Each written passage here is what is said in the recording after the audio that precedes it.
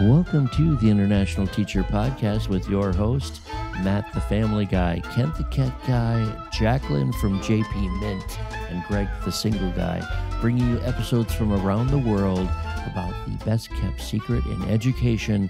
You've got it, international teaching. Welcome to the show. Welcome to the International... Come on. Welcome to the International Teacher... Oh, come on. You're so mean. And you know what? He's probably going to keep this in. Okay, good. Welcome to the International Teacher Podcast. I'm Jacqueline from JP Mint, and I'm joined by Greg the Single Guy. Hi, Greg. Hello. Hey, JP. How are you? Hey, Greg. We have Jeff from the United States, but calling us in all the way from Brazil. Hi, Jeff. Good morning. How's everyone today? I'm great. Got my coffee, as you can tell, because my energy level is through the roof. Normally, morning for you guys, evening for me. Normally, I'm recording this at night, so I'm like, but it's morning. Hey, Greg, JP, we're on this side of the pond today. Yeah, Kent is not here this evening for us evening because he is working on his grades and stuff towards the end of the year here. If he happens along, of course, we'll have open arms for him to join us, and we're hoping for that. But that's the reason he's not with us tonight. Yeah, it's that time of year. Jeff, did you get your comments and grades in yet? We have comments due in a couple of weeks, and I had to change some grades yesterday for our seniors. So yeah, it was a normal time of the year, right? So that's what we do. Full disclosure, Greg, Jeff and I know each other. We've known each other, I'm trying to think. It was like 2014. 2014? Okay. Yeah, so 2014, I think we met at the PTC. Remember, we've talked about the Principal Training Center in London. They also have one in Miami. And so Jeff and I met. We took the same course, right, Jeff? So we were at probably the same table a couple times. Mm-hmm. Yeah. And I think we were there twice together, weren't we? Stuart. And, Stuart Andrew from Switzerland. And Andrew from, he was up north. Where was he? He was in Norway. He's in Oslo. Norway. North of Oslo, Yeah, so the four of us would go out for beers afterwards and hang out. And Jeff and I have stayed in contact all this time. I've eagerly followed his career. And when he moved to Brazil, I was so happy for him because we're going to hear he's a long-term veteran international teacher just like us. So Jeff, can you tell us a little bit about how you got into teaching?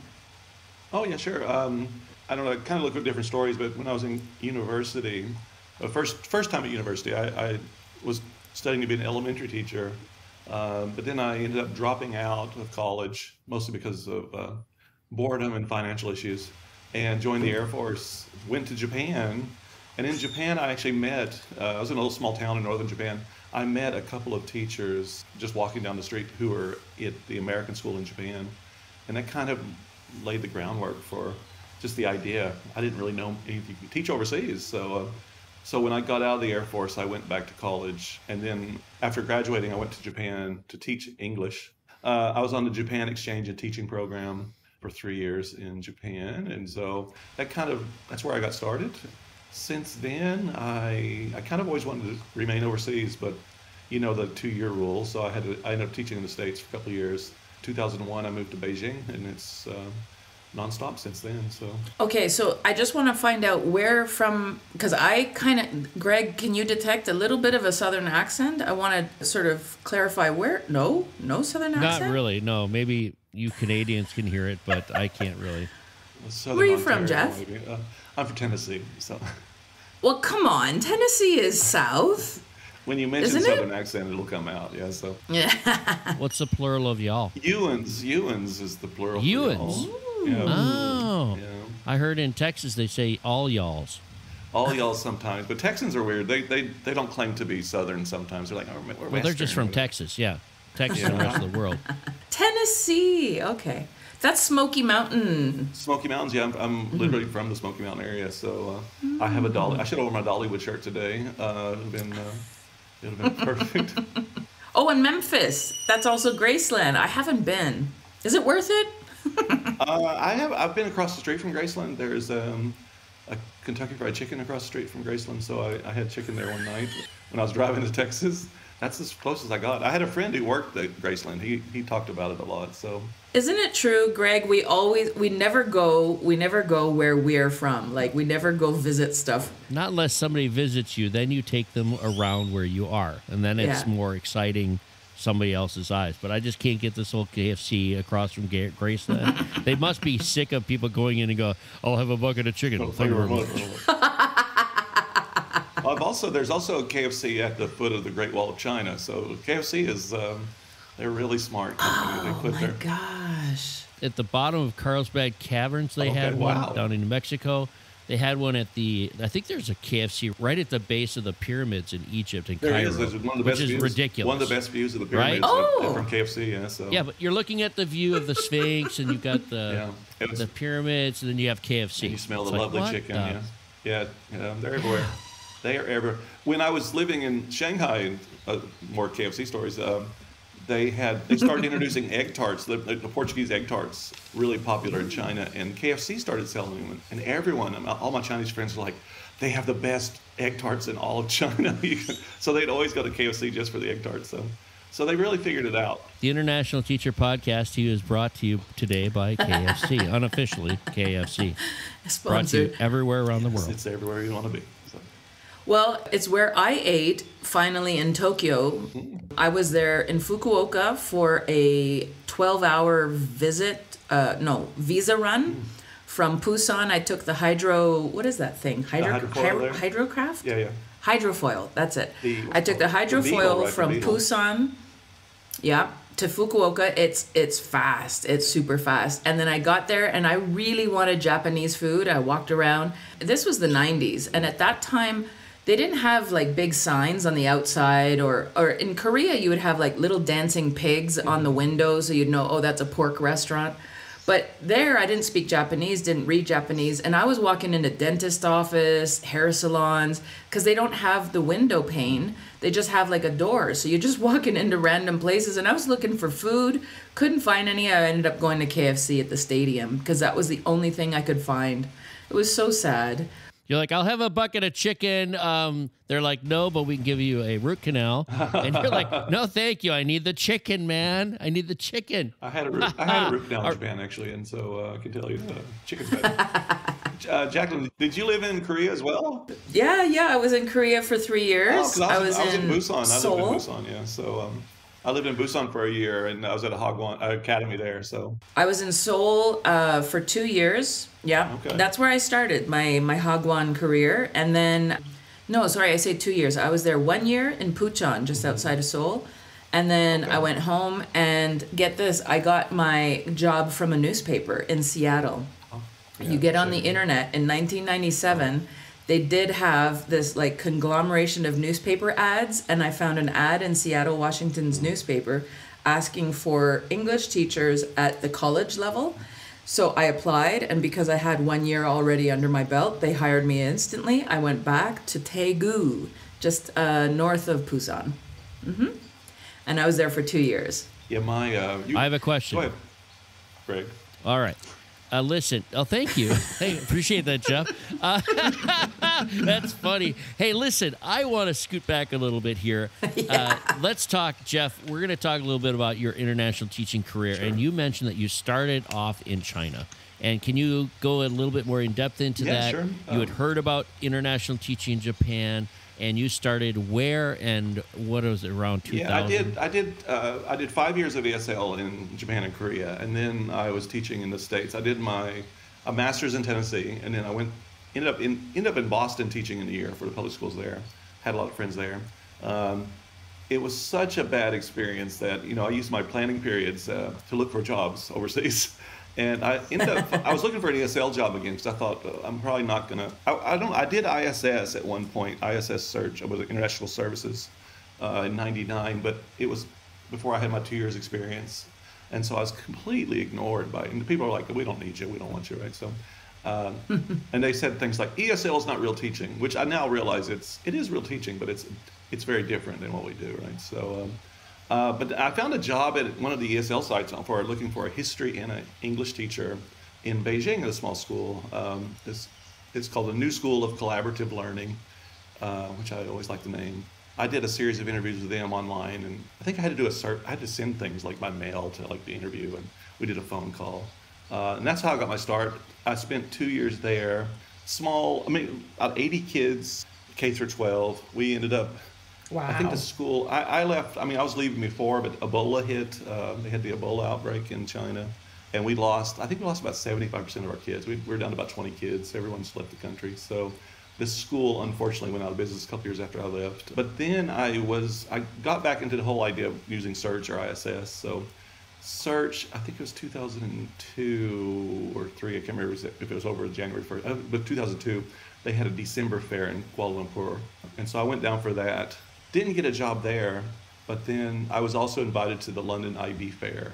And that was kind of at the time when IB was the big buzzword, in education. So I thought, I want to go. Did you have IB experience to get into that fair? I didn't. I was really surprised I got into it. Mm-hmm. Yeah, I wrote, and they said, "Oh, yeah, come to London." And I ended up getting the job there. When I interviewed for a few jobs there, and I got a job in Kuwait, AIS Kuwait. It was sort of different with IB, and for our listeners that maybe don't know, the International Baccalaureate is a tough thing to get into unless you have experience. It's one of those catch-22s. Mm-hmm. Sometimes you'll find a school that's willing to hire you without any experience because they really do need it. It's the right time, or you get the right timing, and you get hired on, and then they train you or send you to training. Yeah. However, like Jeff, you got a job with an IB school, and then they probably trained you, because it's not easy to get a job without IB training, right? Yeah, for those IB schools. AIS, I don't know if they still do it. I still have a lot of friends there, but Kuwait, the Gulf is not always everyone's first choice. Historically, a lot of people think a place like that, oh, it's just too hot or too boring, whatever, but they were willing to train. They kind of recruited on that. They're like, they were starting MYP, middle years program, when I first arrived there. So I did a year or two of that, and then... What year was that? That was 2003. So, IB was old then, but it was still kind of, I guess, getting more popular. And then the high school principal, he and I used to hang out and stuff on Fridays, and he wanted me to teach TOK my second year there, Theory of Knowledge. So then they sent me to training in the summer, and then really, I taught IB philosophy there. We kind of had an IB history course, which is for the non-IB students. I taught that. And so, yeah, it was a good school. Jeff, can I ask, what was your degree, or what is your degree in, your original BA? My original degree is in history. I got a BA in history, and then I have my master's in curriculum and instruction. So that's one of the reasons why you would be kind of led into the history realm, right? Yeah. Because that's, Greg, a lot of schools will actually be restricted to whatever your degree is. There's certain countries where they only allow a work visa if you have the degree in what you're teaching. So that's why I was kind of curious if Kuwait was one of those countries. I'm not sure, because we had a lot of teachers there. They hired a lot of like Lebanese teachers and Egyptian teachers, and many of them didn't have a degree from like a Western university, but the school was paying professional development money to help them, like College of New Jersey and things like that. So I felt, from a PD perspective for new teachers, it was a really great school, because they helped me get a lot of IB training. It completely helped me in the rest of my career. But I know a lot of the teachers who were there also got that initial Western style education or a master's degree from College of New Jersey or another school like that. And they were very supportive of that. Even though, a lot of people complain about schools sometimes, I thought they went over the top to help new teachers. So my experience in Kuwait was the same. And a lot of schools do offer the master's program for education as a satellite. Mm-hmm. So if you're a listener that's not familiar with it, there's schools like, you said, New Jersey? I think College of New Jersey. I think Michigan State might have come as well. I think they came to Kuwait as a satellite campus, but I didn't take part of that. So. Yep. And then I did Framingham, and there's about 2 or 3 others that they set up cohorts at the school. Maybe it's changed now with online and everything, but at the time, my experience was they would bring in somebody for 10 days at a time, and we would do an entire course in 10 days in the evenings. I ended up getting a master's that way. I call it a Mickey Mouse master's, but it looks good on paper. Works, yeah. And I learned quite a bit, but there's not a whole lot to do in Kuwait. I was at the Dasman Model School back in the day. Okay. I always said to myself, God, I wish I was at that other school. right? I felt like it was the little redheaded stepchild of ASK, but that's neither here nor there. That was a long time ago. I was there from 2005 to 2007. I put in my 2 years in Kuwait. Yep. And there's not a whole lot to do there except look at camels, go shopping, and do a master's maybe. I don't know. I'm not going to completely disagree with you because a lot of people say it's a boring place, whatnot. But I loved living near the Gulf. Like I was in Salmiya, which is AIS was right there. I mean, I could literally almost every night I would go walk along the Gulf. And the Corniche was maybe 5 miles long, or 7 or 8 kilometers long. And so I think it kind of trains you, I guess, in some ways to just live life better. I don't know. For me, it's put me in a different frame of mind. But yeah, we'd always go out with friends. I mean, going to dinner with friends was like the number one thing in life. Going to breakfast on Friday mornings and things like that. So, but I felt in that perspective, there's a real sense of community in the school. And I kind of felt the same way in Cairo, and I was at Cairo American College. I think a lot of people feel like they're so isolated, but the school community is really tight-knit. So you're talking about Kuwait, and then you're talking about Egypt.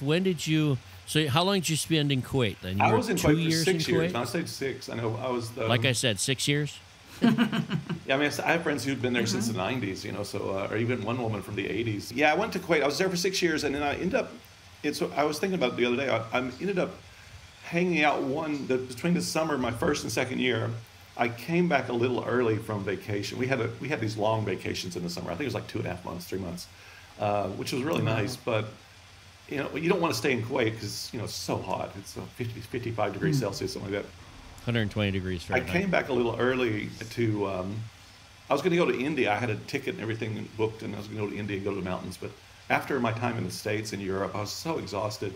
I just decided to stay in Kuwait for about 3 weeks in August, which is so hot. But the librarian was there all summer. His wife was one of the principals, and he was getting everything organized.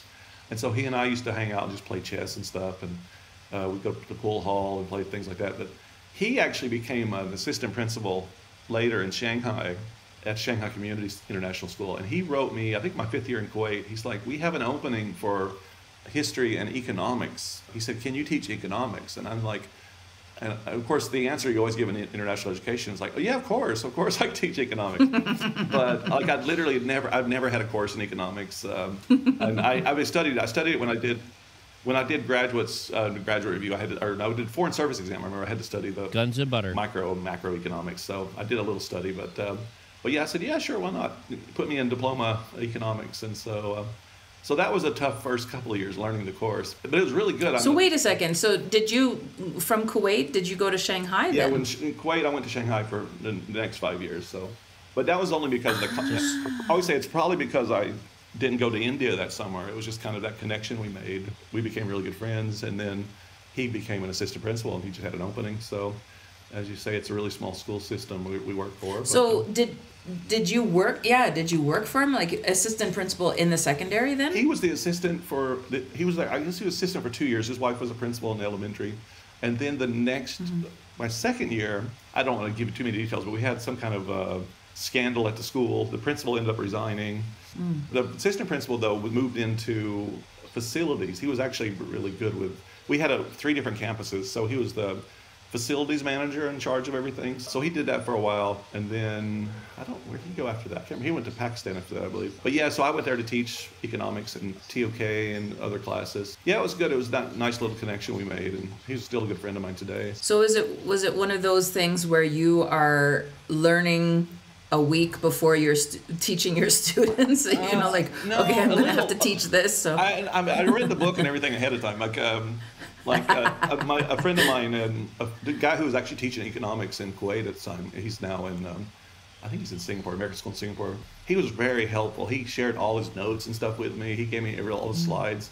And so I just kind of went through it and taught myself economics. Even today, though, there's some higher level topics I'll be listening to, like theory of the firm or something. I'm like, oh, I got to refer to the material again. I always say yes when they offer me things. Like, they offered me psychology one year. I'm like, oh, I'm not good at psychology, but yeah, sure, why not? It's on my resume now. And then when I came here, they said, you're going to teach IB history, IB economics, or IB global politics. And we don't know which two, but, we're working on the schedule. I'm like, cool.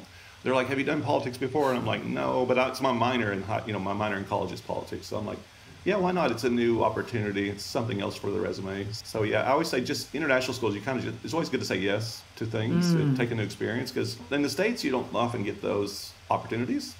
I remember when I was teaching in Tennessee, I was teaching like ninth grade history, and there was a 12th grade like American history AP US history class. And they're like, well, when that guy retires, like in 15 years, maybe you can have his job. Because it was literally that he has that job for till he's 35 For years life. to work. So you don't really get the same opportunities. But yeah, internationally, I think it's been really great. What do you want to teach? You want to do TOK? Yeah, sure, why not? You want to teach math? Why not? Sure, why not? I can't do math. Jeff, I think there's an opening for pre-kinder afternoons. Sure, yeah. In our school. What do you think? Sure, why not? No. It's a joke. We don't have one. I actually, I did when I taught in the academy in Korea, it was mostly K through 6. Oh my gosh. I realized at that point I would never be an elementary school teacher because the energy level, those kids, I was just like... I knew it. That's my point. You're a secondary teacher. I will say no. I will say no to some things, but I did it. I did it for a while. It was like herding cats. Right? I was going to challenge your over say yes thing. Yes, I do have limit. I guess I do have limit, but I've done it, so now I don't have to do it anymore. So I said yes at one point. Got it. Yes. Well, everybody has their wheelhouse, and it does start sort of with age limits and where yours go, right? Both of you have that kind of a age limit, I'm sure. Yeah. Are we all secondary teachers? Nope.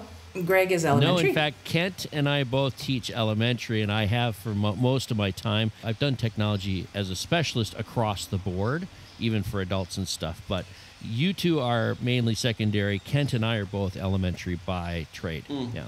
But I also did the K, oh my gosh, I think it was K to 12, although it was a Hagwon, so it was after school. But from 3 p.m. to 10 p.m., I did the English Language Center in Korea, and that was K to 12. So you started off with the early kids, the kids get out of school really early if they're little tiny ones and almost in diapers, and you start teaching them English, and then you go all the way through 9 p.m. were the grade 10, 11, 12 kids, because by that time they'd gone through their math lessons, their geography lessons, whatever, and then they got to English at 9 p.m. and then you're teaching grade 10, 11, 12. But I wanted to go back. I wanted to first of all clarify, because I don't want to send out a letter of apology to all ESL teachers, because you did say something about ESL isn't considered real teaching. But this is what I wanted to clarify, and I wanted to give you a chance to clarify. What you were talking about there is what I'm talking about, like the Hagwon, right? So when CV, like hiring departments, so heads of school, HR, when they see a Hagwon or a language school on a CV, that's what they're not counting towards this sort of K to 12 experience. But you're not talking about ESL in a K to 12 international school. That is real teaching. I think there's real teaching in both. I mean, I say that when I did the interview, I did ISS. I had a couple of interviews, but a lot of people just turned me down. They're like, no, we don't count. It was 99. It was 1999. Things have changed, maybe 25 years, but they're like, no, we don't count any of that time of ESL as real teaching. And I'm like, okay, thanks. It felt like real teaching when I was doing it, but now it feels a lot different, right? I was mostly an assistant language teacher. Like you say, I was in Korea.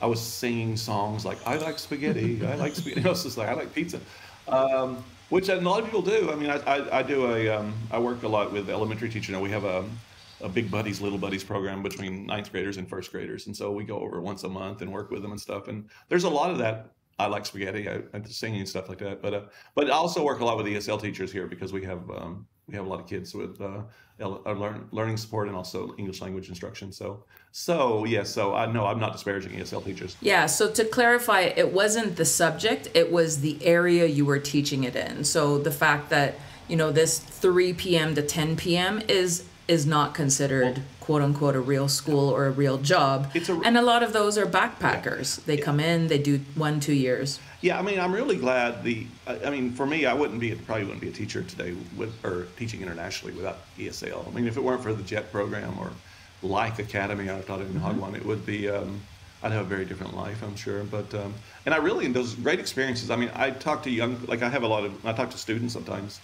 seniors who are trying to think about their future. I'm like, you might want to consider doing a year or two in Japan or Korea or China. I mean, because their jobs are available.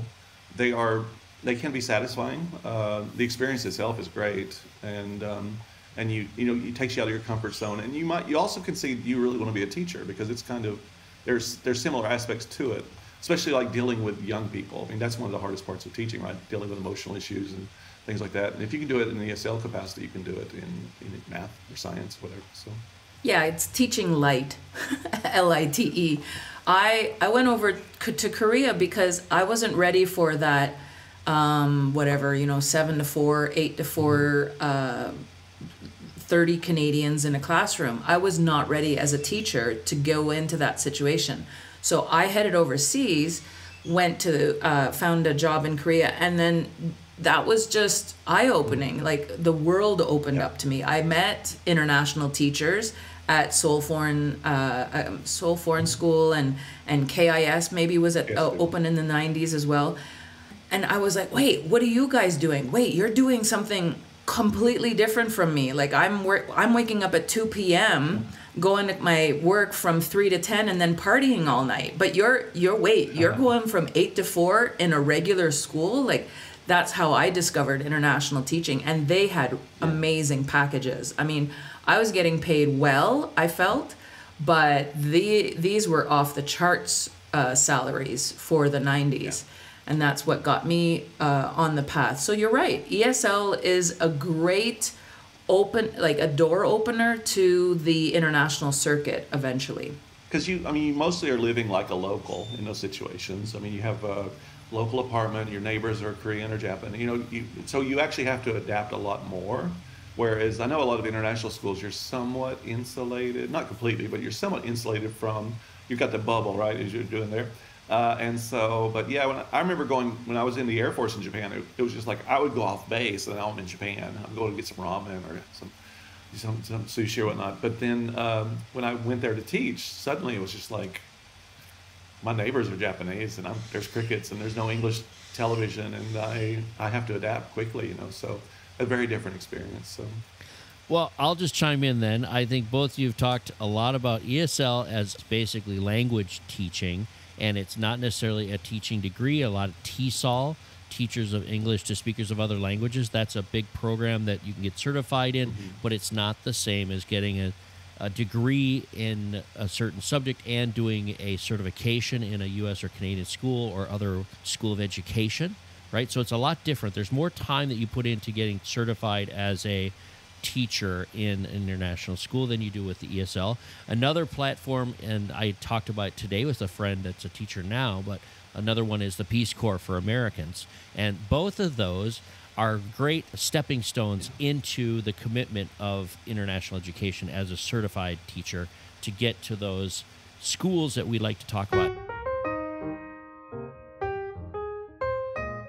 All right, let's take a moment for a little commercial about how to get in touch with us. You can, of course, find all four of us at the itpexpat.com. That's www.itpexpat.com. Or you could also find us at email at internationalteacherpodcast@gmail.com. We look forward to hearing from you. Or if you're into Facebook, we have a new Facebook group at www.facebook.com/groups/ITPexpat, where you can find all kinds of inside information about ITP Expat. You can also find us on Instagram at ITP Expats. That's with an S. ITP Expats is our handle. All right, and thank you, listeners. We have over 100 countries represented by our listeners, and though we're not monetized, we are here for you, and we would like to thank all of you for listening. So let's get back to the show. Jeff, tell us about your next school. Where did you go from China? Well, I went to Beijing to Kuwait and then back to Shanghai for 5 years. Then, I know it's weird because we were talking about Kuwait earlier. A lot of people don't like it. Nothing happens there. It's kind of slow. But then the Arab Spring happened, and I was like, why am I in China? The Arab Spring is taking place. I should be in the Middle East where things are suddenly happening. When I was in Kuwait, I was in a forensics speech and debate group, and we took a trip to CAC one year. I think it was my last year there, Which is Egypt. And it was really it was in Egypt, in Cairo. And I'd been to Egypt once before on my own personal trip, and I thought when I first visited, I thought, I don't know if I want to live here, because Cairo. I don't know if you've been to Cairo, but it's a really big city. I mean, it's just so vast, and getting around takes forever. But then we were in this, they call it the Mahdi bubble. It's where Cairo American College is. And so I visited there, and it was like... It's a big neighborhood. My understanding, I've never been, but I've been to Cairo, but I haven't been to Mahdi. But it's a big, big neighborhood where you don't ever need to leave. Is that right? You've got all your supermarkets, your restaurants. Egypt, most countries are kind of organized that way. You don't have to go very far in most countries, because the things are right there. Mahdi's that way, and there's a subway nearby. You can take taxis everywhere. But I could walk to school in 5 minutes and things like that. So it was a nice area. And also so what happened there was I had applied, I think my 4th year in Shanghai, they had an opening. I was looking at Thai or search or whatever, but they had an opening at Cairo. I applied, and I did an interview I went through the whole process with everybody. Didn't get the job. They ended up hiring the guy who was my HOD when I got there.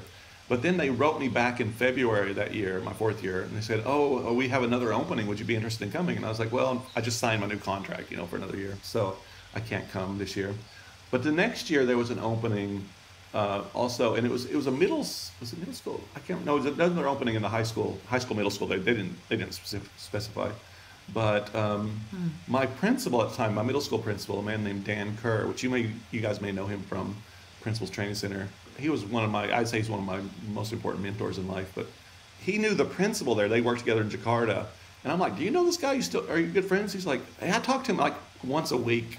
And I'm like, well, there's this opening there. I'm interested in applying. And he's like, I'll write him right now.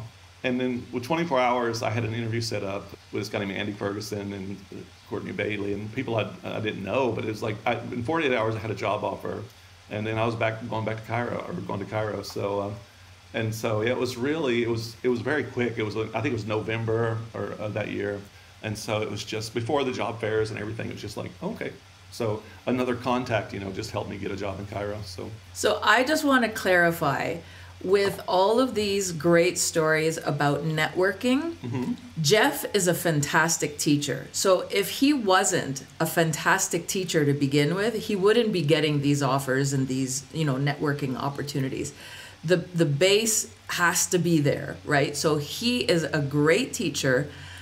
Like, you can hear the passion that comes out of him. You can hear the curiosity to learn. Like, I'll say yes to economics, to TOK. But so without the base, he wouldn't be getting these job offers. But the network is huge, right? Networking in the international circuit is really big to getting those openings. Greg, what did you want to say? I spent a year in Cairo. I lived in Mahdi, which is the big bubble for expats, right, and had the best year of my life socially and living in Egypt, in Cairo.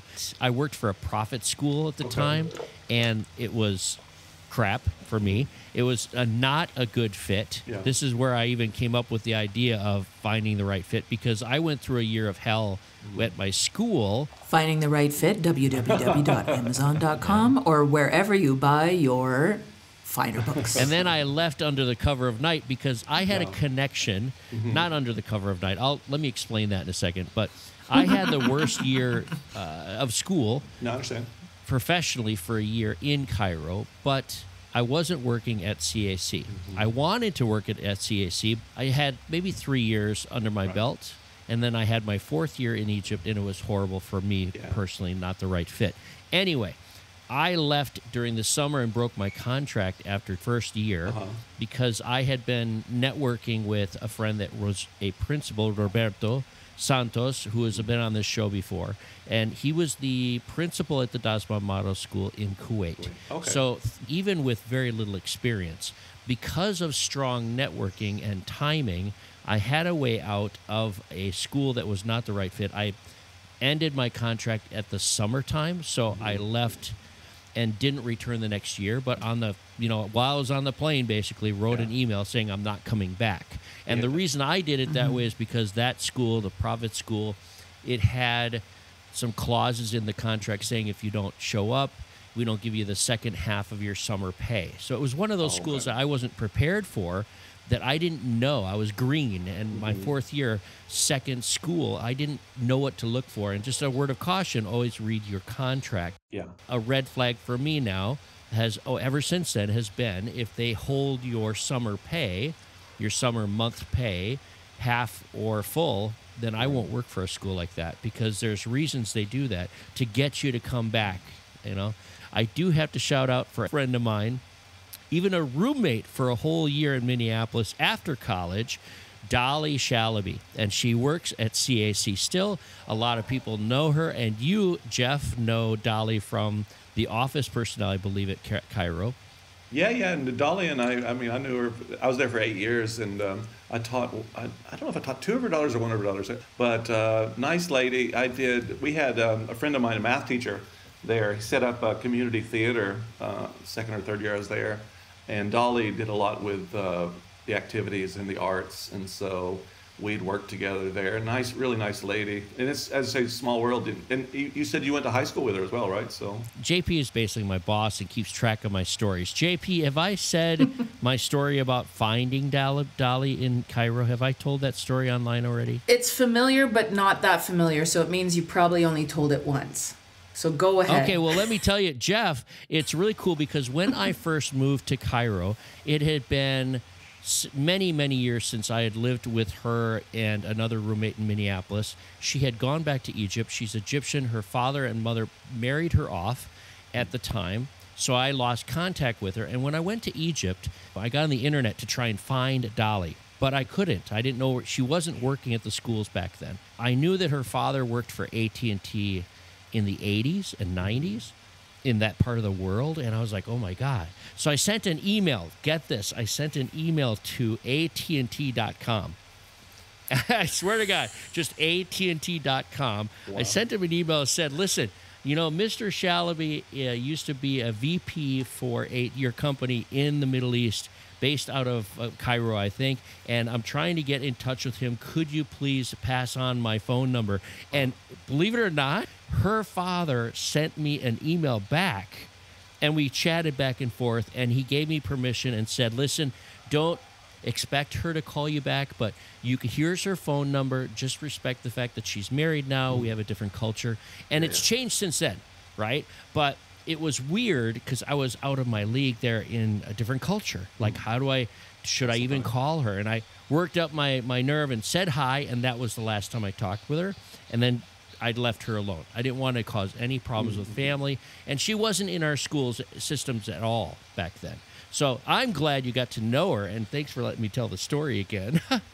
Well, I'm thinking that email goes out. Yeah, you certainly don't want to say, hi, I want to contact this VP because I want to talk to his daughter. No, but that wouldn't go over very well. Her parents came over for graduation from college from Egypt, and they were at the graduation, and my parents and her parents got along great, were buddies, and then after graduation, we lived together for another year. Her father knew exactly who I was, and I was harmless, and, you know, we were good friends at the time back in college. You were Greg the single guy. I know, it was great, but looking back, I'm like, I can't believe they did that. No, it's like, I think I mentioned earlier, like a colleague of mine now, a friend of mine here, music teacher, young Brazilian guy, he actually went to school at CAC as well, I think second or third grade, and so I was talking about my experiences. Like, you were in Cairo? I was like, yeah. He's like, I lived there too. And I'm like, it's such a small place, right? So that was a student of yours. Well, no, he's actually one of our music teachers at the American School here in Rio. But he went to school at CAC. His dad was there a long time ago in the I'm not 80s. He's only 29. So in the zeros, whatever they call them, the 2000s. So okay, so we're gonna get back on track here. So because I loved all the tangents. The tangents have been awesome, but we haven't got to where Jeff is now, and I don't know if there's something in between. So you're at Cairo American College in Egypt. I was there for 8 years. Wonderful place. I mean, I would say I don't want to rank international schools, but it was one of the better ones, with facility, with the management, with the support from the administration, also from all the support staff. I think it's like the mod for me. It's always like, I remember I was telling someone the other day, I had a problem with my refrigerator caught on fire, like my 7th year or something there. And like there was no damage, but it burned out. And so I send an email to maintenance. I'm like, my refrigerator's on fire. It's not working. And within like 2 hours, they were knocking on my door, bringing me a brand new refrigerator. I mean, this is the support they give you. And I never experienced that at other international schools. And so I remember when I was in Beijing, I had in my apartment, I had this rinky-dink little apartment with, it was just no heat and like no, it's all concrete flooring. And I had these light bulbs that were, they were antique light bulbs. And one of them blew out, and I took it to my boss and said, where do I buy these? And he's like, oh my gosh, I haven't seen these light bulbs since the 70s. Right? So it's like from the Cultural Revolution or something. So he's like, I think you can find them at this Russian market. So I literally was walking around in Beijing looking for light bulbs. But yeah, they didn't help us as much there. But yeah, CAC was really good. But it goes back to another connection. My 8th year there, I wasn't even thinking of leaving. It was, it was one of those things you kind of, it's September, you're enjoying your time, and I was really enjoying, I mean, Cairo was a great place, I was having a great time at school, but a principal from my school in Shanghai, who I didn't know, we had a couple of campuses, he sent me an email out of the blue, and he said, I was talking back to Dan Kerr, I was talking about Dan earlier, he's like, I was talking to Dan, I'm looking for a history teacher at Carroll Morgan in the Dominican Republic. Would you be interested in interviewing? And I said, he's like, I never met you, but Dan says good things about you. I said, okay, great, sir. I always tell people, never turn down an interview, because you never know what it leads to, right? But I did an interview with him. It was a great interview. I thought after the interview, I was like, this is the person I really want to work for. But I didn't get the job because, they ended up hiring someone else, which is normal. But I guess at the point I started thinking about other opportunities in Latin America, because I've always wanted to kind of see different parts of the world. Travel bug. But after 8 years in Egypt, I mean, Egypt was great, but I think maybe it's COVID kind of shut everything down because, when I was in Egypt, I would go to Europe every summer. I visited so many different countries, and it was just great. I had the best time. But then COVID kind of like, okay, and now I'm here. I wanted, as you said, travel bug. I want to get out and see the world a bit. And so my assistant principal there at the time, she'd lived in Rio. She was here at the school where I am now. And then a friend of mine he's in American School of Paris now, but I taught one in Shanghai. He's like, I wrote him and said, there's an opening at EARJ, the American School in Rio de Janeiro. He said, oh, let me write the head of school or the head of the department for you and tell her about you. And then I interviewed here and I interviewed for a couple other schools in Brazil. I was looking at other schools in Latin America as well, like in Colombia and Argentina, but it never really got very far with those. But then, yeah, I was offered a job here. And when I got here, when I interviewed here, the head of school, we were talking, because it was really funny when I saw his name, I went through some old emails and I'm like, I applied for a job when he was the head of school in Khartoum. There's a Khartoum International Community School.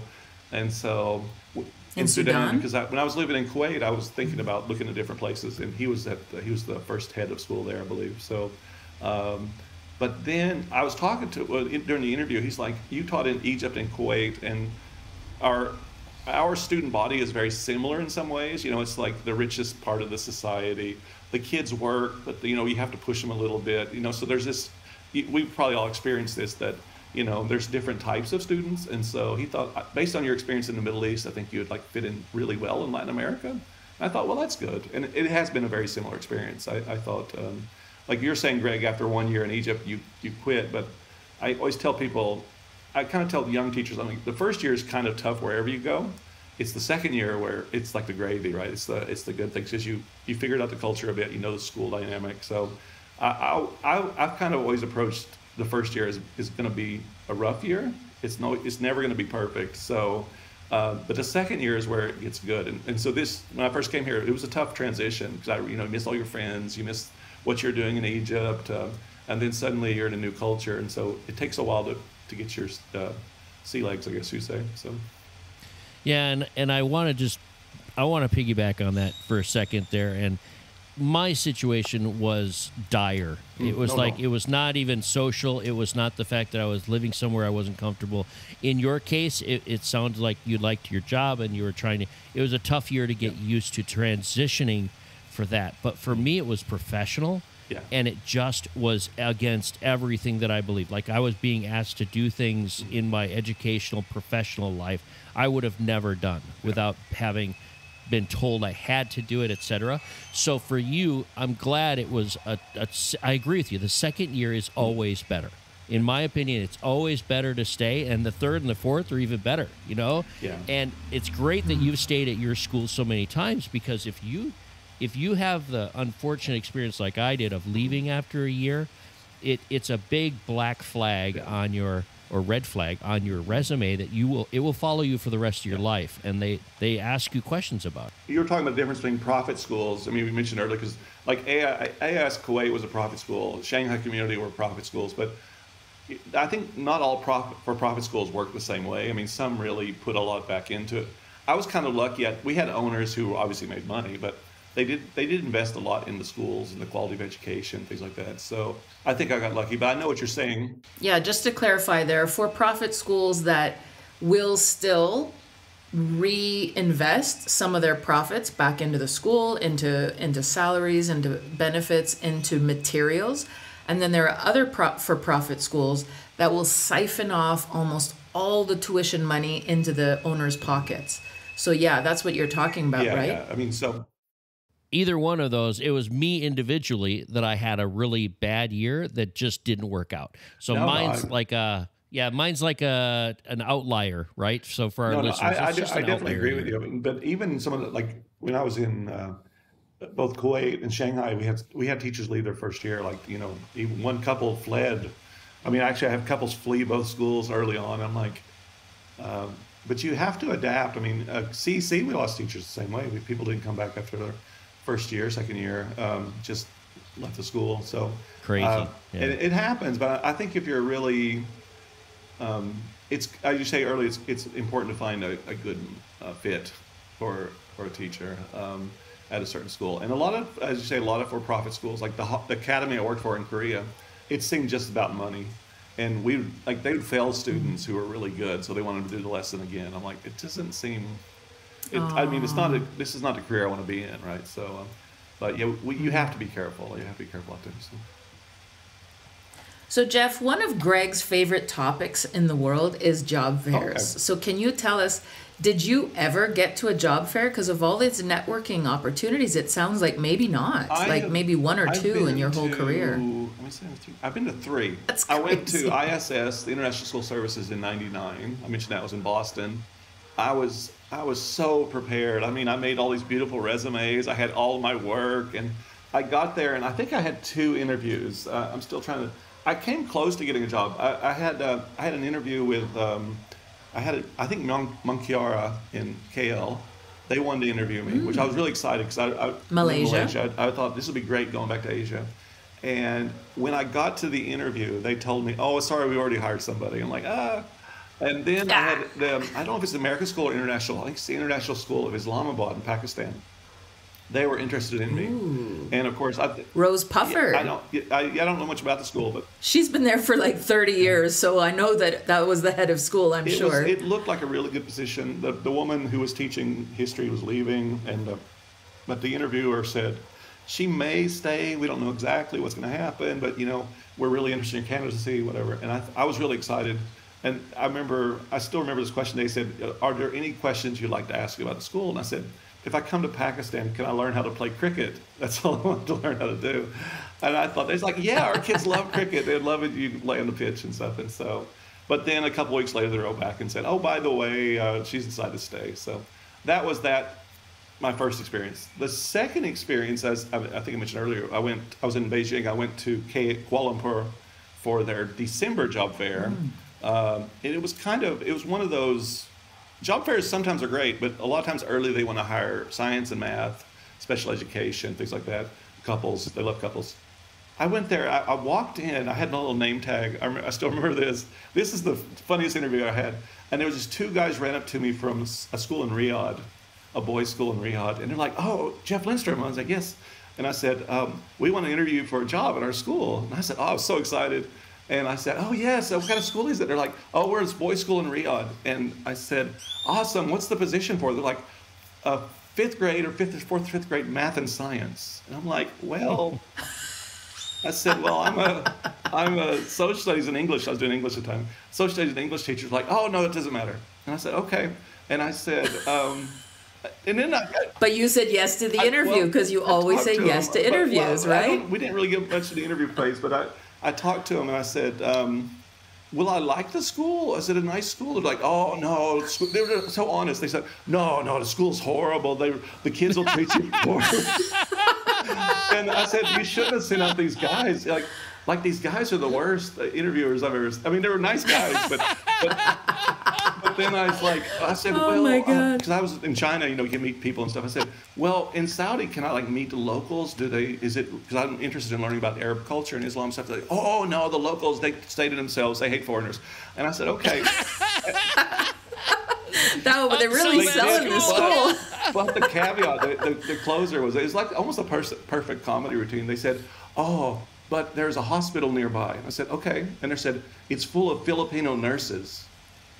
Like they're no. Showing the fact that you can date Filipino nurses. I'm like, I don't mind nothing against Filipino nurses, but I'm like, it didn't seem like the right fit for me at the time. Didn't seem like the whole reason you would go to a country and accept a job is for your dating life. I think that was the only interview I had. I think that was the only interview I had at the entire. Maybe I did one or two, but then I went. As I mentioned earlier, I went to the London Fair, the IB Fair, and I did an interview. This woman, Noreen Hawley, she was at AIS Kuwait, and she was looking for a high school teacher. So I interviewed her, and then I ran into her at the party. You go to the party at night. So I ran into her again, and she's like, do you also teach middle school? And I said, oh, yeah, I'm doing middle school and high school right now. She's like, oh, okay, because the high school position, they closed it already. I said, okay. And I didn't think anything about it. And she's like, why don't you come by tomorrow? We'll do an interview. And I thought, okay, we'll do another interview, talk about middle school. And she offered me a contract. Here's the contract. Would you be interested? And I said, can I have 24 hours to think about it? Take a second. And she's like, yeah, sure. And what kind of hospital do you have? Filipinos at hospital. But a friend of mine, but I had a couple of friends women friends, because you always, I was asking them about life in the Middle East. They're like, oh, it's great, you'll love it. So I thought, yeah, sure, why not? Try something new. But then I was, one interview I had at that fair, it was kind of an off-the-cuff interview. There's a couple, I don't want to mention the school because the guy is still there, I believe, but there was this one interviewer for a job, and because I don't remember, we used to go to the hotel rooms and sit in a big chair, and the guy was sitting on in the bedroom. And this guy was a smoker. This guy was a smoker, and he was smoking during the interview. And he would ask me questions and I've talked to people who work for him, and they're like, "Oh, he's still the same way." But I don't want to mention the school. But he would ask questions like, "What do you think about classroom management?" And then he would lean in and get really close to your face, and then he would lean back and he answered. And he did that every question. And I was just I was so at the end of the interview, I was like, "Man, I hope I don't get a second interview." And then the next day, in my mailbox, get a little mailbox, there was a thing there saying, "Oh, thanks, but no thanks." I was like, "Oh, thank goodness." I didn't really want that job. But it's a great school, though. I don't want to say the name of the school. But that brings up a good point for our international and national listeners. Anybody that hasn't been to a job fair overseas yet, some of these job fairs are in hotels, and then some of the interviews are being held in the head of school's hotel room. So they have the chairs set up outside, and you are asked to show up maybe 5-10 minutes before your interview in case things are running fast, but it's always the opposite. I found things were running slow, and at the time of your interview you were supposed to knock on the door, just nice and polite, just a little knock on the door saying you're there, but you wait on the chair, and then they will eventually open the door, the person will leave, and you will go into the hotel room, and there's the bed. And I mean, we've heard it on this show, right, Greg, where sometimes that bed is still unmade. You're like, oh, you didn't want to make your bed before I came into this room? Oh my gosh, cringe. You want to hear some stories, man. My first book, and I mean, I don't always promote that one, but my first book is definitely finding the right fit. That is definitely got some stories about my first job fair where I carried everything with me, and I'm going up to the hotel room like just before. I'm sweating bullets. I drop half the papers in the hallway. I look like total crap. I mean, I didn't know how it worked, and you're like, oh my God, the stories. But then after you do a couple of these job fairs, you get used to it. You understand how the process works, etc. Right, Jeff? So what about the next one? You're going to talk about your friend from Namibia. Oh yeah, no, I met this guy in the elevator. We were just in the elevator. He was the director in Windhoek, I think. I don't know much about this. I've heard it's a good school, but I noticed he was looking for like social studies and like business studies or whatever. And I said, you have an opening now? And he's like, oh yeah, you want to do an interview? And so I like literally interviewed him for like 5 floors. And he's like, yeah, you probably wouldn't be a good fit since you don't have a background in business. And I'm like, but I was like, that's cool, good luck. But it was just a little thing, you just talk to people. I always say, always go to the party. I always tell new people, I said, always stay at the hotel. I don't care what you do, stay at the hotel. Don't save money. It's not worth it. But I would like to interject the budget and semi-retired at 49 years old person over here. One of the reasons I never stayed at the job fair hotel was because of cost. The cost was really through the roof. But here's the thing. I would stay down the road and walk and stay the entire day. So it was like I was staying at the hotel, just I didn't have the comfort of a bed and a shower and whatever midway through the day. But I would not leave. So I would get there at whatever time in the morning it opens, 7, 8, and I would stay till sometimes midnight at the hotel the entire day. And then I would go back to my cheap hotel to sleep. So you can do it on a budget. You can do it without staying at the hotel, but you have to be committed and know that you're going to spend the entire day at the job fair hotel. Exactly. When I went to ISS, I was staying with friends in Boston, and they were out in Brookline. And so I remember leaving the fair, getting back to their place, and this before cell phones really. And they said, "Oh, someone from some school called and wanted to interview with you." I'm like, now I have to go back to the Boston city and then look for the person's name and everything. So I may have missed my perfect job, but you never know. So, but you're right, it is expensive. The hotels typically you're talking $150, $200 a night, and and that was back in the 90s. I mean, now I would think it's a lot closer to $300 a night. So yeah, you can definitely do it on a budget, but just be prepared to spend the entire day at the job fair, and maybe bring a change of underwear or something so you can feel fresh for the evening parties, because you're right. You want to attend everything. You want to go to the presentations. You want to go to the cocktail hour. You want to network. That is one of the points of in-face job fairs, is the ability to get to talk to people. I know Greg loves that aspect, right, Greg? With the, talking to people about where you've been, where you're going. You can find so many commonalities. If you're listening to this and you haven't read my book, which we always make fun of, right? Finding the right fit, but it does walk you through one of the job fairs. And the only thing that's changed since I wrote that book in 2020 was the fact that now everything's on digital. So all of your little thank you notes. I mean, I still take thank you notes, but your sign-ups and your interview process and all of the paperwork for the job fair and the database, everything's online and on apps now. There's no more file folders. They don't use file folders. I call them mailboxes. Those are all gone after COVID. So everything went digital. A lot more interviews are being held in the conference center rooms now, because they realize it may not be the best to be up in the hotel rooms after years of doing this. They've started to mix it up. I think after the Me Too movement, they were like, maybe we shouldn't ask single women to enter a man's bedroom. Or not. Whoever thought of that system? They're still doing that, but not as much, and they're offering more choices and leaving it sort of up to them. So I tell you what, and I can't say it enough, I love the book that I wrote about. I've been to 6 job fairs, and I've written about them, and they're fantastic. And you're right, it's a networking opportunity which you never get, and face-to-face is always better. I think they're some of the best experiences. I mean, even if you don't it's better when you get a job, of course, but just meeting people from different schools, talking to people about their experiences.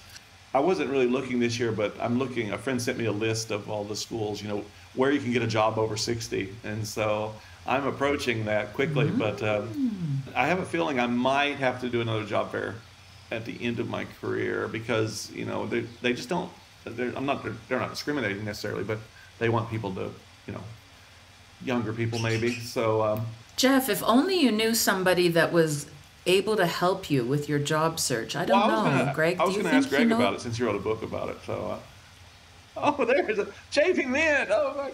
I know somebody that works and helps with CVs. I think it's something like JP Mint Consulting. Okay, I think I'll check you them definitely out. have to get in touch I'll with see her. if I can find their website here. So, no, you know, it's funny. You know, Jackie, when we met at in Selsden, right? And I thought, you know, that would be a perfect place for a job fair at that hotel.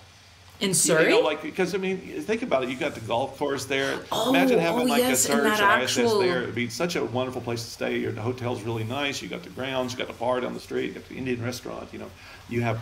I still find it kind of small, though. It's kind of small, It's a like nice the. little community, Yeah. And plus, you have like. Yeah, that was a The beautiful. cities are changing for these job fairs, and they're happening all year round. Yeah. So let's put in a plug for the job fairs. The face-to-faces are the big ones like ISS and Search, and then you have UNI in northern Iowa. There are places, there are so many cities that they're in now. They're in the Middle East, they're in Southeast Asia, they're in the United States, in Canada. They're all over the world. And get online and start looking for that. Our website hosts some of the information. Definitely. You know, we've been talking about everything on this episode. And we got into one of my favorite topics, right? This whole passion. I love job fairs. But boy, I've been excited about this whole thing. Jeff's been on here so long, his computer's about to die. That's okay. Right? And we talked about so many great schools, and you're getting into the age limits and stuff, which we haven't even touched on. Yeah. And we need to do I want to invite you back, Jeff, because we need to have like a panel discussion with some of us that are reaching 60 or getting, you know, in our mid 50s, et cetera. And I think we've been asked about that. So I want to spend more time talking about Kentucky Fried Chicken, actually. brought to you by Kentucky Fried Chicken. You know, it's weird. My apartment in Brazil has the strangest plugs sometimes, and you have to kind of find one. Fortunately, it's not a video podcast. So now I'm sitting in my other bedroom. Now it's charging. So anyway. So, Jeff, we are, as Greg has pointed out, we are fast approaching the end of our time with you, though we've loved it. And I for one, have just found the time has gone by so quickly. I'd like to ask you one of our 2 questions that we ask our interviewees. And one of them is, do you have a police story for us? When I was in the Air Force or International School, because I was in the Air Force, I had a kind of police story. Anything. When I was stationed in Japan, in northern Japan, and this was in '87. And in the library there was the magazine Soviet Life. I don't remember Soviet Life. And I used to look at it all the time. And it was really cheap. You could subscribe to it, like a lifetime subscription for like $30 or something. And I thought, I was at the time I was thinking about doing State Department or something like that at some point, you know. So, and the Cold War was going on, and it was never going to end. Of course, it ended a couple years later. But I subscribed to it, and then I moved to Texas. I was stationed in Texas, and I was house sitting for a friend of mine she was a married woman I worked with, and so I was living in a dormitory. So she let me stay in her place for a couple weeks while they were on vacation. So. But then it's like 8 a.m. There's a knock on my door. It's these 2 police officers, military police. And they're like, "Are you Sergeant Lindstrom?" I'm like, "Yeah, that's my name." And they're like, "You need to come with us." And I'm like, "Okay, what's going on?" And so they take me to this room, and they're like, "We've been told that you've been in contact with the Soviet Union." I'm like, "Soviet Union?" And they're like, "And you haven't reported it to the base commander." I'm like, "I don't know what you're talking about." And they said, do you have a subscription to Soviet Life magazine? I'm like, "Yeah, but it's at the library." I mean, so, and then they asked me all these other questions about my career plans and stuff like that. So they're like, "Oh, okay, we'll let you off." So that's my police story there, I guess. Whoa. I have others. I have one. Well, I don't. I've had a, Wait. We have to unpack this. So this was in 1987. Well, Japan, that was in Japan, but in Texas it was probably 1990, right towards the end of the Cold War. Gosh. And then it was like, are you a member? 1990, they're bringing you in for questioning for having ties to the Soviet Union. Yes, so it's Texas. Texas, yeah. That explains everything. The Soviets, yeah. So wow. Yeah, so it was a different time, I guess. So it's like a joke. Yeah, that's my only story. I had a student once get arrested. Well, I've had a couple students actually. One case was in Kuwait. It was a really strange case. I don't know the kids. I think it was Jordanian. Oops, I'm running out. Battery's about to out. Oh no. I've already plugged in my computer. It's not. Sorry. This is like a joke. There's a Jordanian kid in Kuwait that gets in Kuwait. Walks into a bar. There are no bars in Kuwait. He was caught with drugs or something. I remember that. And it was, I don't know if we reported him to the government or not. There was a big issue because the whole thing is if they reported him, he would be arrested first of all, and then his parents would be kicked out of the country. So it was kind of, the Kuwaitis didn't play around. And so I think it was dealt with within the school internally, and then the kid went back to, basically he left the country, went back to Jordan to stay with his uncle or something, and that was the whole case. But I noticed that internationally you have to be somewhat careful when you're dealing with the police, of course, and at the same time, you don't want to destroy an entire family, their finances just because a kid makes a mistake. So I think a lot of schools, especially a teenager, I think a lot of schools have to deal with those situations differently, right? So obviously he couldn't be at our school anymore, but at the same time, we don't want to destroy his parents in the process. So, but yeah, I think that's what you have to deal with internationally. But okay, question number 2 is you've traveled all over the world and you've been to many different schools. Okay. We like to ask you 3 things that you normally take with you when you travel, when you go to live somewhere else. 3 things I carry. I used to tell people the number one thing you want to take with you wherever you go in the world is a sense of humor. Number one thing. The other thing I wish I'd have brought when I came here, I always bring a coffee mug, of some kind of coffee mug. You have to have it. When I came to Brazil, I had all this tea in Egypt, and I thought, I'll just buy tea when I come to Brazil. And now it's hard to find tea here. It's not as available as you think. So I wish I'd have brought tea. I actually brought tea to China. When I moved to China in 2001, I brought tea to China because I always thought, I don't know if they had coffee in 2001. I don't know, so I'm going to bring some tea. Little things like that you want. A little snack or so. Like, I wish I had some Twizzlers as well. I wish I brought a bag of Twizzlers. A student of mine recently made me a kind of a graduation poster where he put all these American candy bars on it saying, how much he liked me and whatnot. But his parents work at the embassy, so they have access to the commissary. But little things like that are nice to comfort to foods. Give. Right. When I my first year in Japan, I remember I was living there, and I got a package in the mail, and from a friend of mine in Tennessee, and I was like, "What is this package? It's a huge, heavy package." And I opened it up, and she sent me through the mail a 12-pack of Dr. Pepper, and I was just so happy. It was such a great Christmas present. But wow. Just little things like creature comforts from home. I don't know, other things like when I moved here, I don't know if it was because of COVID or Brazil has such high tariffs, but the shipping would have been just astronomical to move here. And so I ended up losing most. I left a lot of stuff in Egypt, gave a lot to friends, donated all my books to the library and things like that. But I don't know. The more I move around, the less I want to have because it's such a pain to move stuff, right? So. And you haven't moved around that much, Jeff. Just to clarify, in a almost 30-year or 20-something-year career, I heard 6 schools or something. Like you haven't moved around that much. Our discussion has just gone so many different directions. 2 years in Beijing, and then I think in the 90s I moved around a bit. I remember when I left Japan in 96, I went back to the States. Then I moved to Korea. Then I moved back to the States. Then I moved back to Japan for a bit. Then I moved to Boston, and then I moved to Beijing. And I was like, I think when I left Beijing, I was just exhausted of moving all the time. I kind of still have a recurring nightmare about packing. It's my number one nightmare. I hate packing so much. And but then when I got to Kuwait, we talked earlier, a lot of people don't like Kuwait, but I think after a couple of years, I got into the groove, and I just really liked it. When I left there, I felt kind of devastated after 6 years. I'm like, how could I leave this place? I've had so many friends here. It's such a nice place. And then Then I went to Shanghai. I was surprised I actually stayed in Shanghai less than Kuwait. I stayed 5 years there. Egypt, CEC was a great school. I actually could see myself retiring at CEC, but that's one of the reasons I thought about maybe leaving, because I didn't want to just necessarily retire there. I'd like to see more of the world. And so, but I'm hoping, I just signed for 2 more years here.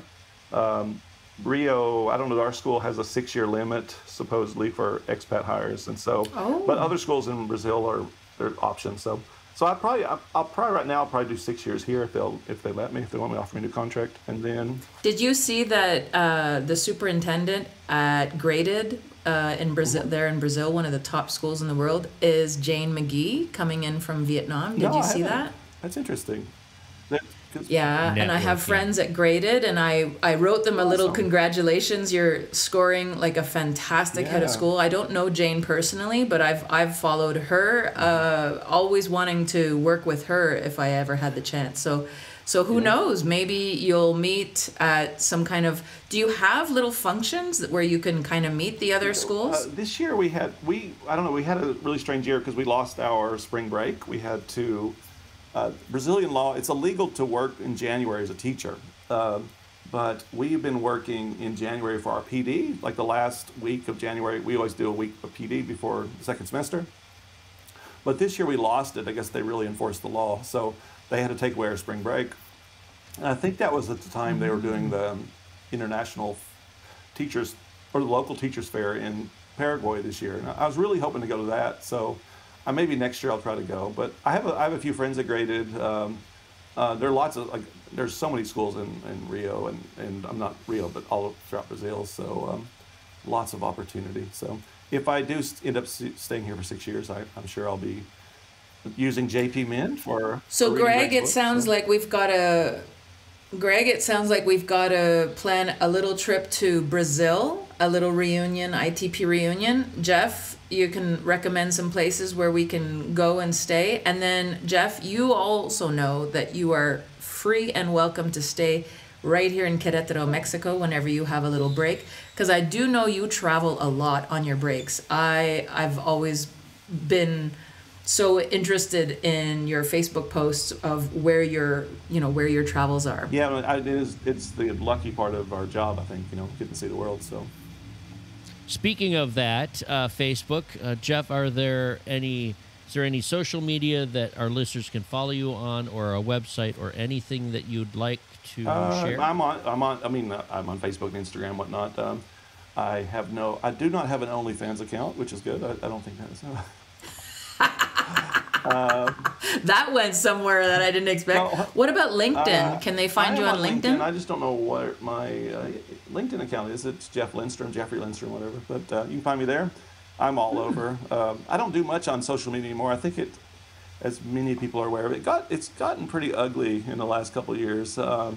I think they can find you through our website then, right? You can find us here. Yeah, they can contact us. Yeah, they can contact us at internationalteacherpodcast@gmail.com, and we can pass it along to Jeff. A friend of mine just wrote me the other day from Kuwait. She's looking for a job in Brazil in the next couple of years, and I said, yeah, let's hook up, and I'll tell you all about the experiences here. So, I think you said earlier, I think it was Gregory, Jackie said in an early podcast that we are a small school district in many ways, and so. We work together, we know people, we help people. So that's what we do. Jeff, how about a few last words, final words of wisdom from such a well-traveled and experienced teacher overseas? I don't know, maybe embrace the cultural differences. I mean, everyone is not from North America. They have their own way of doing things. Try lots of new food. I always say, when I lived in Japan, I said, you can wash down anything with beer or tea. Okay, if it's the grossest sushi you've ever had, you can wash it down quickly. If it's like raw liver, which I had once in Japan, you can wash it down with tea or beer. Try to learn. I mean, language is important. Try your best. I'm terrible at language, but I always found that when you approach the locals in any country using their language, or at least trying, they do really appreciate it. Try to get to know your kids better. I think we often approach education, it has to be this certain way, and it doesn't really have to be. There's all kinds of ways to explore education. Be prepared to be frustrated. There's going to be a lot of that along the way, but it's just be flexible, adapt, the world is an amazing place. I mean, one bit of advice I always give new teachers, and they never listen to me, is I always say, don't go home your first vacation. Don't go home in December. What? Don't go home in the summer. Because December. Okay, I thought you meant the summer. Even that, I always say the first year, stay away, see something else, because there's that pattern. I used to do it. You go home, go back to your work. Go home, go back to work. Like I'm in South America now. Like last year, I went to Ecuador and Peru. This year, I've already planned my December break going to Colombia and Ecuador. You want to see family, you want to see friends, but that first couple of years, just explore, see the world, then go home when you feel the need. But at the same time, I would say, try your best to experience the world outside of your comfort zone. So, all right. Final words, JP? Well, I just want to thank Jeff for responding to my many, many messages to come on to the show. He finally did. Woohoo! And perseverance is the key. But I want to really thank you for your time. It's been amazing reconnecting. Greg, any final thoughts? I admire having Jeff on our show, and he's got some great input for our listeners. And I just want to say thank you to our listeners once again from the International Teacher Podcast. You can find Jeff Lindstrom down in South America, down in Rio de Janeiro, but you won't find him in Riyadh at the hospital. We are brought to you by KFC, and that's what Jeff wants us to know. JP Mint from JP Mint Consulting, and I am Greg the Single Guy coming to you from my apartment. Thank you very much, and we'll see you next episode.